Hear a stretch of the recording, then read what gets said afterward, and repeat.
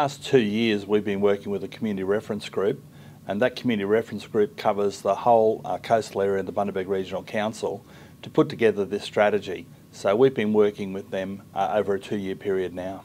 It's had a lot of local input into it, it's had engineer peer review, and we're at a situation where it will allow us to go forward with confidence to tackle things like sea level rise, having major storms or cyclones on our coast.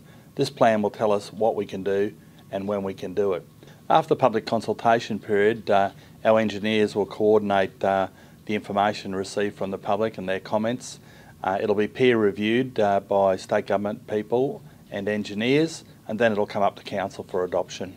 Oh, it was great being on the community reference group. Council was really interested in what I had to say, and coming from an environmental science background, it was really good to see that the council was drawing on actual data and using expert knowledge to make the decisions. We certainly would like the community to comment, because this is about listening to those people that have seen things happen in their area or know the landscape well, so we encourage everyone to have a say.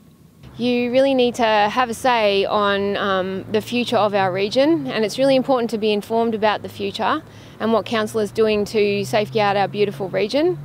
Don't let your voice be silent on something that's so important, and have your say, because council really cares about what you think.